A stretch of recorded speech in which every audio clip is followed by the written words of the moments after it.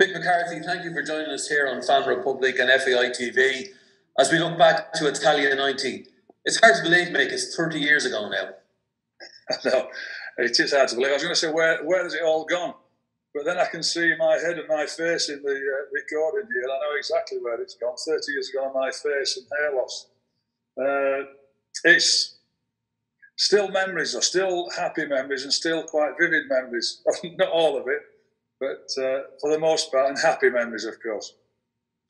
We spoke with Chris Houghton on FAI TV about Euro 88, which of course is the anniversary this month as well. And Chris was making the point that was the catalyst for everything that happened afterwards with the World Cups and European Championships and the qualification for a first ever tournament. But this World Cup qualification for that group of players, I mean, it was the icing on the cake for the nation and the players, wasn't it? It was, Carl, but you know what? It was almost expected then after 88. And Chris is right, the catalyst was Euro 88. And of course, I think breaking that hoodoo of never having qualified, the first one you get there, then for some while it seems easier afterwards. Certainly qualifying for 90 seemed easier than 88, as we know it went to the last minutes with Bulgaria and Scotland, that one. We were a good team then. I think we knew we were a good team, a great set of lads. And I spoke with Kaz there recently, and I was in touch with a few of the lads, Aldo and Kevin Moore, and just I sent something around that had been sent to me that reminded us of it all. But it was the Put 'em Under Pressure video, and all of them said happiest times of their lives, best time of their career, and I'd agree with that. It was such a wonderful time. But we were a good team. I'm telling you, we were a real, as it proved, of course, in the World Cup into the quarter final. But the pressure was on in that one because there was a lot more expected of us because of 88. You mentioned there about qualifying, and of course the last game was a 2-0 win in Malta, and John Aldridge breaking his international scoring dub. You didn't play in that game, Mick, but you were there for the party after. No, I didn't play in it. I was injured. I had a problem with my knee. I was at Lyon at the time, and I was out of the team there. So, but thankfully, Raymond Dominic, who was my coach at the time, allowed me to travel, and Jack invited me over. It was great. Well, I mean, I was the captain of the team, but nevertheless, not always injured players getting to go to the games. But that was a real special, meaningful game, and to be there. The game was great because we qualified from it, but I have to say, the after-match party was something else in Malta. It was brilliant. It's not that far from Malta to Cagliari, and you know, a few months later, a familiar foe in the first game of the World Cup, and England, of course. Yes, I've seen. Of course, that's another anniversary that's been coming around 88. I've seen quite a bit of that shown again, and I've spoke about it. The game against England was, having played them once before, but then playing them there. I said pressure was on, you know. Pressure was on Jack. There was a different feel to that tournament in 90. The pressure was on because people expected us to do well. We'd put pressure on ourselves to do well. And the build-up to that game was a lot more tense than it had been to any other game. But that, of course, was as much to do with Jack as anybody else. Playing against his nation, his team, his country that had won a World Cup winners' medal with him. He's a hero there. It certainly was. The build-up was, a lot more intense, shall we say. And of course, a great goal from Kevin Sheedy. Yeah, it was. Lineker had notched and got off the back of me. I've been watching that since, and I'm thinking, he's done me there. I'm thinking he's going to go in front of me. He runs off the back of me, and I still think I'm going to head that ball. But Waddle put an amazing ball in, and he started the score. I'm still looking at Chris Morris, who'd be tucking round me. So I'm still analysing that goal all these years on. But it was a real scrap on a real wet, an awfully wet night. It was a downpour. Pitch wasn't great, but she'd scored a great goal to level it up, and it was a great result for us. You know, we weren't fancied like in '88. England was supposed to roll us over, but that was us. Nobody rolled us over, really. And your memories then, Mick, from the next game, Egypt, on that Sunday afternoon? Not as memorable as the game before, that's for sure.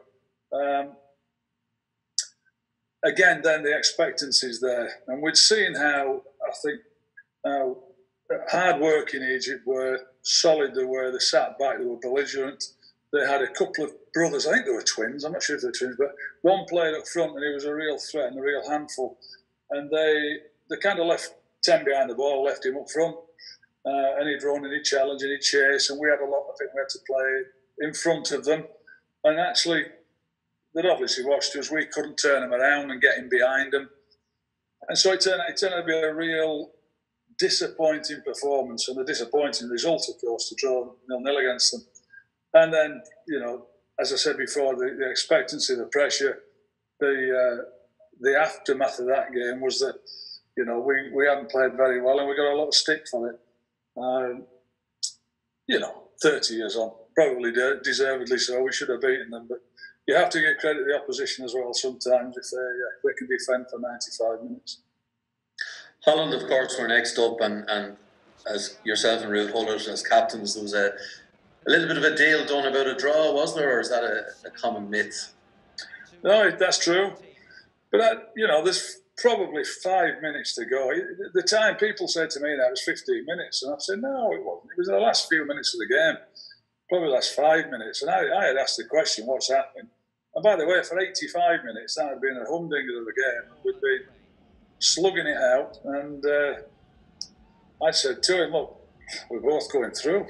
And he was quite happy with that. He told his teammates, I told mine.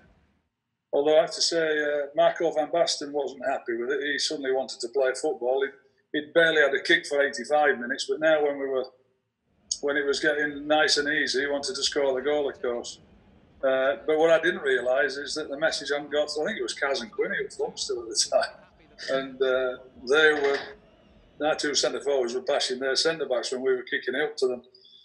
But look, it wasn't as bad as it sounded. We accepted the result, and I remember we were passing the ball about, and the referee came and pulled me and Ruud Gullit together and said, "Look, you've got to play the game. I've got to play football." And I said, I knew there was a French referee who refereed in Lyon, and I said, "Ref, this is the most football we've played in the tournament. We were silky passing it between one another and then kicking it to them, and they kick it to us." But it worked out even better for us because we got Romania and they got Germany, I believe, and we're knocked out. We're going to talk about Genoa now. I mean, the whole country had gone World Cup mad at this stage, and half the country descended on Genoa for that game against Romania. I mean,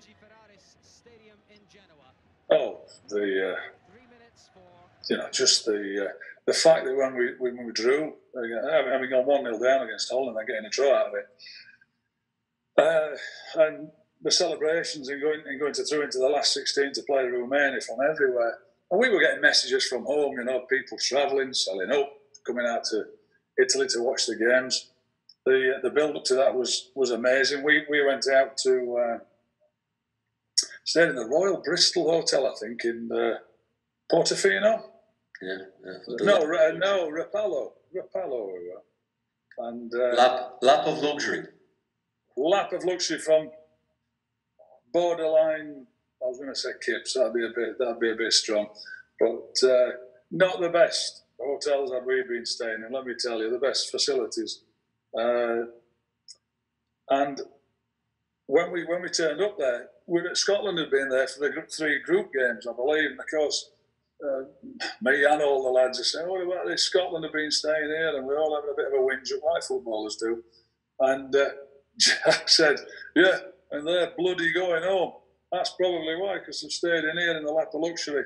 So his point was made, and we just got on with it. But it was an amazing place. It really was. The hotel, training ground, it was a bit different to some of the stuff we've been having. And then the game itself, and of course Hadji was pulling all the strokes that day for Romania. Amazing play. I've still got his shirt in the garage, and I always joke, I'm sure it's still moving. Even though I go and look at it now. I have a box full of the shirts that I swapped with the opposition. He was amazing. One of the best players I've ever played against. You couldn't go anywhere near him. I mean, we're playing 4-4-2 predominantly. I mean, thinking back now, I don't see too many teams doing that in the World Cup. And he would be dropping in behind the strike and playing whatever he wanted, picking it up, spraying balls everywhere. I remember him peppering Packy's goal with shots, and Packy made some great saves. But yeah, an amazing player. You know, that day was incredibly hot as well. So I'm not so sure the way we played, it certainly wasn't conducive for us to get around the pitch and do what we've done in the past. Although, as we always did, we tried. The half an hour of extra time though was pretty much a non-event. I think they were all knackered. We certainly were all knackered, and it was nobody wanted to lose that in extra time. And I don't know, maybe Romania thought they could beat us on penalties, and unfortunately for them, they didn't. But fortunately for us, we won. It was brilliant. And as you say, Packy saved the best till last. Yeah, he had a great World Cup. He was a great goalkeeper, Packy.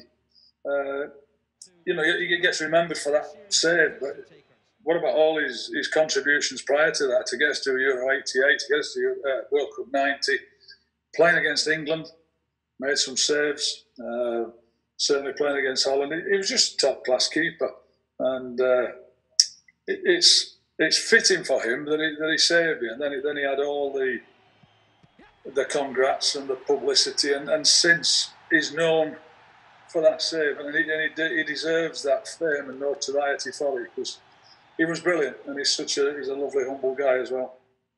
And of course, with his save and David O'Leary's goal, you get to go to Rome, and Mick Byrne gets to meet the Pope. Yeah.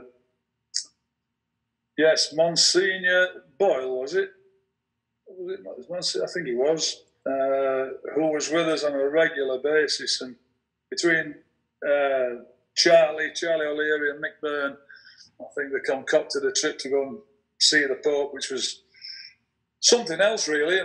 But even then, when we turned up in Rome for these games, we all got to our rooms, and I'm telling you, there were like single rooms with 2 single beds in. And I remember Packy and Jerry Payton putting their bags down. There was nowhere to sleep, so that was a bit of an iffy start towards the quarter-final, because we ended up throwing everybody else out of the hotel, and we ended up having a room each, so we could actually sleep and have our gear in. So that wasn't the best start to it.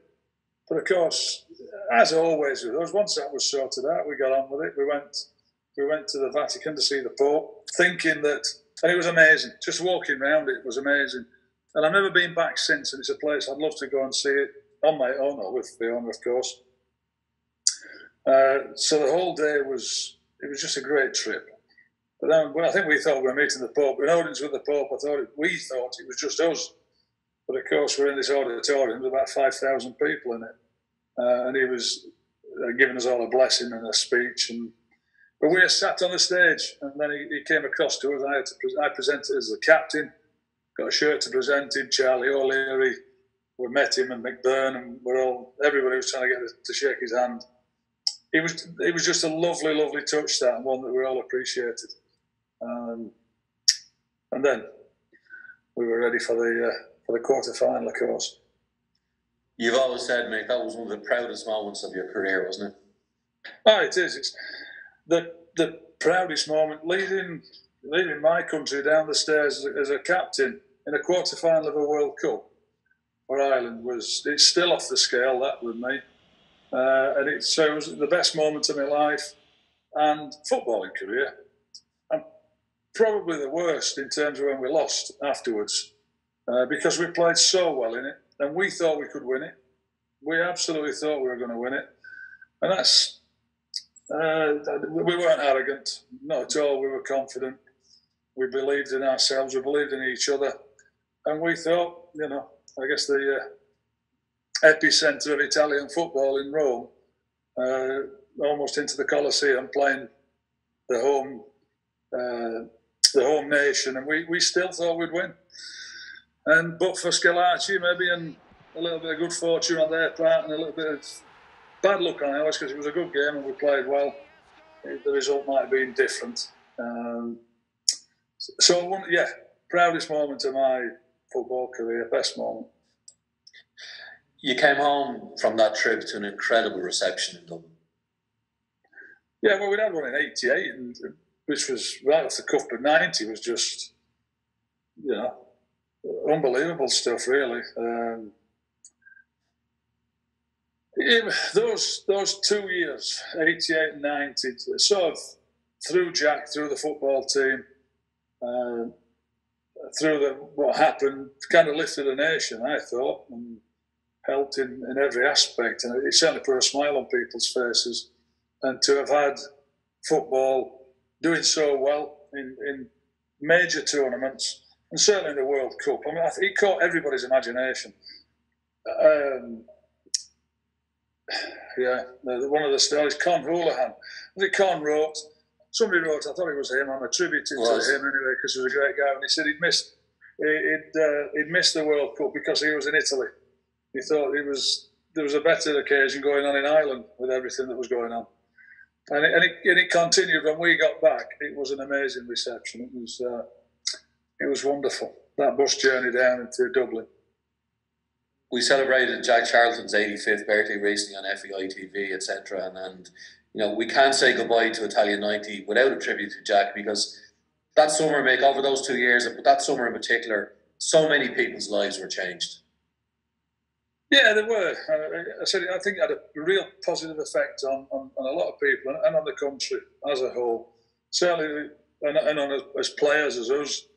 And the fact that we're now still talking about it 30 years on shows what it meant to everybody, to the FAI, to football, to people in Ireland, to me, to all the players who played there. And I spoke to Jack briefly recently, on the day after his birthday, actually.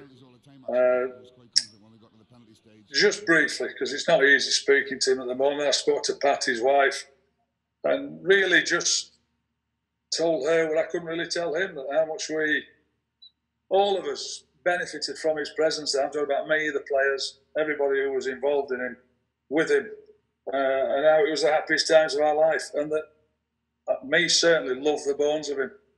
And Pat was there as well. We used to have great times together.